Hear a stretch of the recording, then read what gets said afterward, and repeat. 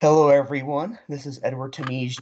I'm one of the six board of directors of Internet Infidels, and I'm a library author on the piece on hard determinism, and I'm on their kiosk editorial review committee as well. And today, I'm going to be interviewing the legendary video game composer Grant Kirkhope.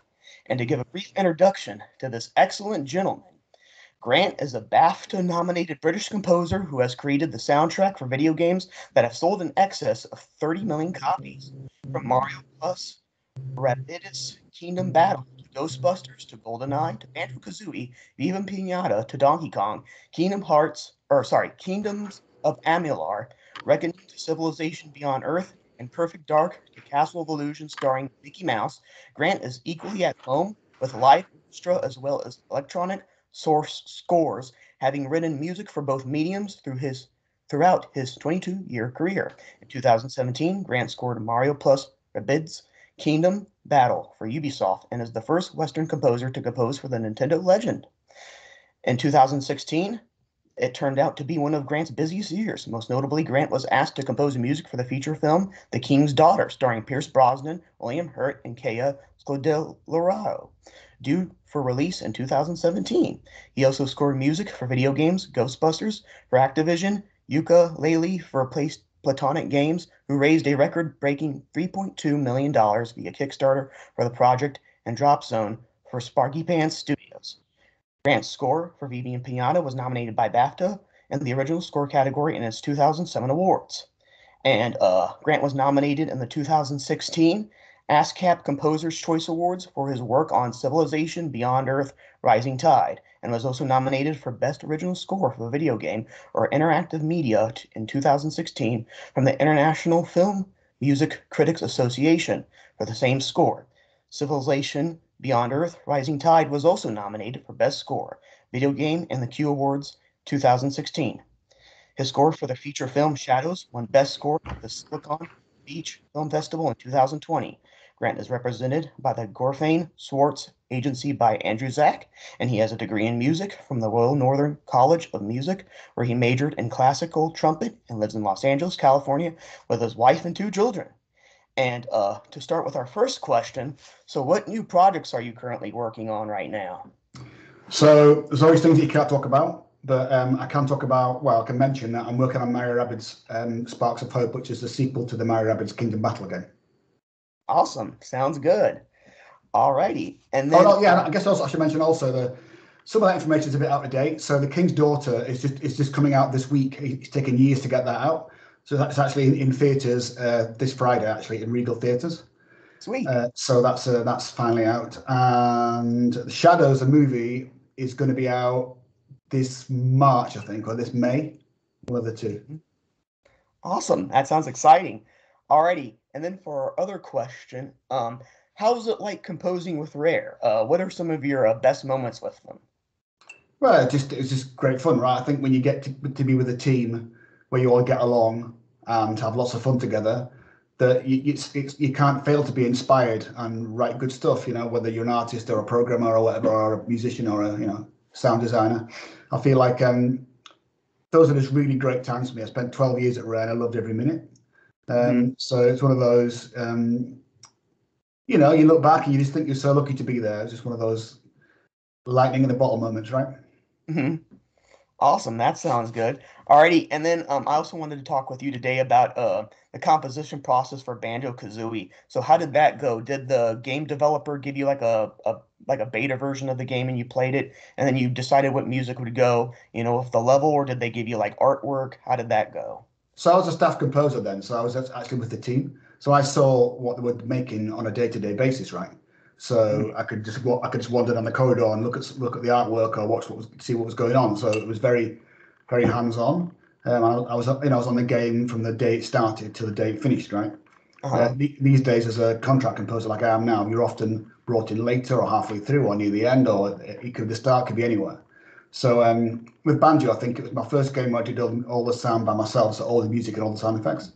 So it was, it was a kind of me trying to prove myself that I could do the job, right? Because I hadn't been at Rare very long. I'd done GoldenEye before that, really, and only music, not sound effects. So it was a kind of it was my moment to try and prove that I was did the right job hiring me, right? Not firing me.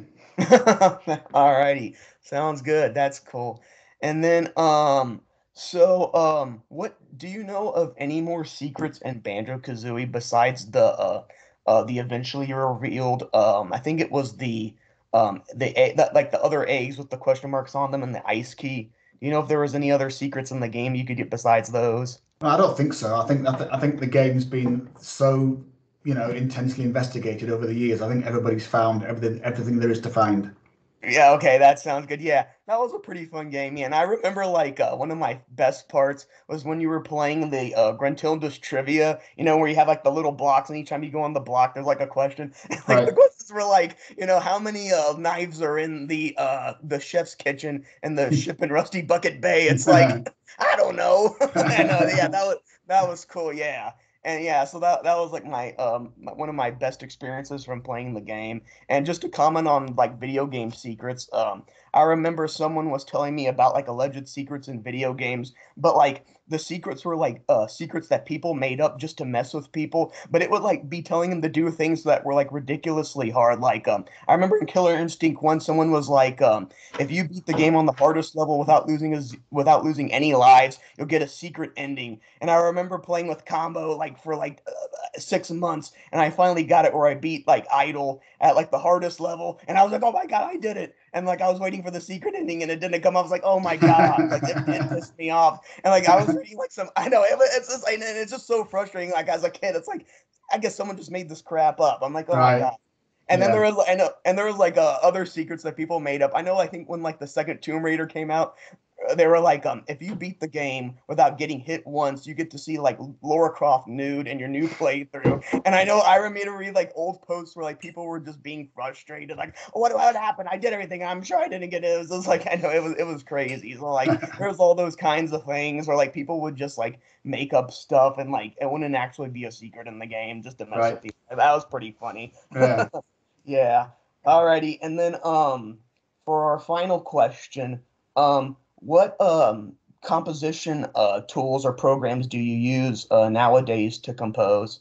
And has it made things significantly easier than say like programs you would use maybe 15 years beforehand? So I use Pro Tools these days. Okay. I used to use Cubase when I was at Rare, and I kind of feel like all the doors in the digital audio workstations they're all good, and they all do pretty much the same thing. It's just the one that you like the best. So that kind of thing. So I'm just with Pro Tools now because I used it years ago. I feel like because we get to use these great huge sample libraries now and big orchestral libraries and all the huge synthesizers and all that kind of stuff. There's so much choice that I feel like every medium's got its drawbacks. Like with an orchestra, when you do orchestra stuff, you spend your time trying to make it not sound like a computer, play it a bit out of time and a bit out of tune to make it sound like human beings, and then which takes time. But you've got a very finite palette, right? You've only got strings, brass, woodwind, percussion. That's it, right? That's all you've got. So there's less to choose from. But when you write sort of synthesizing music or electronic music, you spend 3 hours searching through 8,000 bass sounds trying to find a sound you like on a Oh, God. synthesizer, and you can play it perfectly in time, so you don't worry about that. But you just got so much choice. So I sometimes feel like having so much choice and so much stuff can slow you down. Where back in the old days, you had such limited choice, you just have to get on with it and make the best of it, right? So I feel like everything's got its drawbacks and pluses somewhere. Awesome. Sounds good. And like nowadays when you do composition, do you do like putting it in the grid where it's like the notes are perfectly in line, like the eighth notes are like doot, doot, doot, or are you just so like do you just like compose and like, oh, that sounds accurate enough insofar as the time, or do you still like Yeah, so when I do the orchestral stuff, I try to make it sound a little bit out of time, so it sounds oh like okay. human beings, right? But Oh, okay. when you do synthesizer stuff, it can be perfectly in time because people expect it. But for live orchestra, when you use sample libraries like orchestral sample libraries, you want to try and make it sound like a human being. And Oh, so okay. you put in breath points for the flute players and the brass players would take a breath and don't just have one long line that there's no gaps because human beings can't do that, right? You got to play a bit, take a breath, play a bit, take a Yeah, breath, right? true, So true. Yeah, yeah, so yeah. all that stuff makes it sound like human beings. Yeah, yeah. I remember I graduated with a degree in composition from the University of the Incarnate Word in San Antonio, Texas. And I remember like a lot of young composers that they'd have things in finale and they like listened to him so much they were used to hearing a perfect performance. And when they would give it to like say a pianist or an ensemble, they're gonna play it imperfectly, and they would get so mad and be like, "It's not exactly as I intended it." But it's like you can't have like unrealistic expectations because it's like a computer's gonna play it perfectly. So it's Yeah, like I know. And also, I you think, gotta get used to that. yeah, I think the classic mistake is people take for instance, a French horn ensemble patch, which is supposed to be a unison. You play a tune like it's got four French horns in it, right? So you play a Uh-huh. single line tune. People take the four horns and play a chord. So you got four horns in each notes. So you got a triad. You got like 12 horns playing that. Like you never get Yeah, 12 horns in a symphony orchestra. You might get 4 or 6 if you're lucky. You know. So and then they go to record with an orchestra and they can't understand why the horns don't sound massive because there's only four guys sat there and they're used to yeah, hearing 16 or 24 or whatever because they've got umpteen chords with the ensemble patch. So I think there's kind of mistakes to be made there. yeah. Gotcha. All right, and then one more bonus question: what do you think of Richard Jacks, the composer? Do you You like know his what? stuff? I don't really know much of his stuff, right? I know he's very good. He's just got done that game that got a lot of awards, hasn't he? The Guardian of the Galaxy, is it? I think he's just done that, hasn't he? Mm-hmm. But honestly, I've never met him. I don't know the guy, but I know he's won lots of awards and he's popular. So I'm sure he's fantastic. I've just never heard him. Awesome. Sounds good. Yeah. I remember talking with him about composition and stuff. It was interesting. Alrighty, so sounds good. So that's all the questions I have. Thank you very much for the interview, sir, making time for me. And just to close off, did you have any final thoughts? Want to promote yourself? Tell people how they can get in touch with you. Make donations, or you can. The floor is yours. No, I'm just on at Grant Kirkhope on Twitter, and I think I'm at Grant Kirkhope Composer on Instagram. I'm most places. I think I'm on TikTok somewhere too, and I never really use it. Too old for that. Yeah. The King's Daughter's coming out this week, this Friday. So if you're close to a Regal Theatre, go and see it. Awesome. Sounds good. Alrighty. Well, thank you very much for this interview, sir. And in a couple of minutes, I'll have this downloaded and I'll give it to you if you want to share it or not. It's up to you. But I always give the people I interview a copy of the interview. So, Sure. Okay. All right. Nice to meet you. alrighty. Thank you very much, sir. Bye. Bye.